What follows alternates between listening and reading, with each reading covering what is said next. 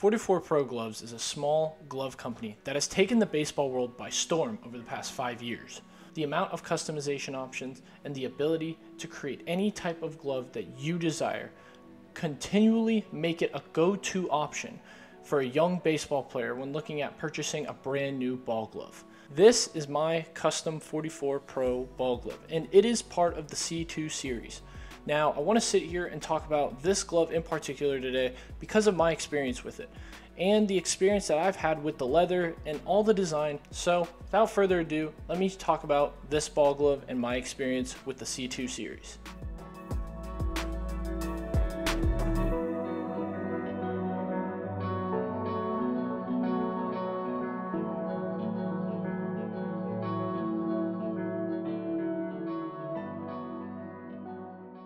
Now, I'm not trying to make this video to bash 44 Pro or anything of that sort, so let me get that squared away right now.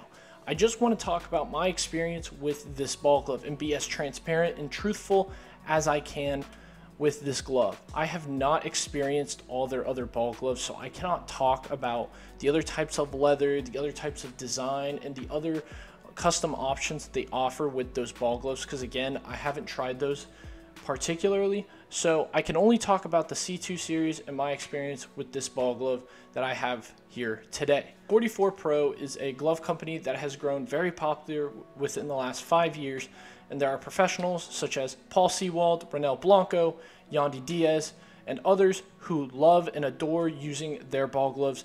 44 Pro is a company that offers custom ball gloves at a very, very reasonable price. So you're not having to pay $300 to $400 to $500 for a custom glove. This is my custom 44 Pro glove, and it is a part of the C2 series. Like I said, it has a black and green lace color wave, as well as my last name and college number stitched on this glove. This glove also features their patch logo design, as well as a modified trapeze web. And like I said before, it's 11.5 inches big, and there's not really a lot too special about this glove other than I bought it during one of their various sales, and it came within about 5 weeks. Very speedy, very game ready. It was my gamer all throughout my sophomore college baseball season, and I really did enjoy using this glove. I mean, it went well with obviously my college colors. That's mostly the reason why I got this ball glove, and it was only 172 bucks. You can't beat that in a custom ball glove. Now, it's made of steerhide leather, and what I didn't know at the time was that this glove is actually, I think, made primarily for recreational and youth use, which is something that I was not made aware when I bought this glove. I didn't do enough research into it, but it also has a finger pad right here for pitching, obviously. After my college season, I noticed that the glove just started losing its shape. The padding didn't quite feel as normal. Quality and the leather and everything just felt like it was degrading. Now, I don't understand why that happened per se, but it was very concerning. I was playing catch with my buddy all last summer, and there was no padding. It felt like it was just a floppy, and the ball was just stinging every time it hit my hand. I don't understand why that happened. Now, it could have just been from overuse, and again, I used it in a college season, so I'm using this thing like every day. I'm here just to play a little bit of catch with this, just to kind of show you guys kind of like why I'm not the biggest fan. I've broken this in kind of more thumb to ring finger, and I'm not the biggest fan. I just feel like this glove it's just kind of broken down over time, like I've talked about. The leather it's all right. I've kept up with it for the most part. Like I said, like I talked about, I've conditioned the leather. It just feels very floppy overall. My brother actually used this in his season last year, and he kind of like talked about the same thing. And I'm not trying to say that all 44s are bad gloves, because they're not. 44 does make some really good ball gloves, as we see a lot of MLB players use their gloves, right?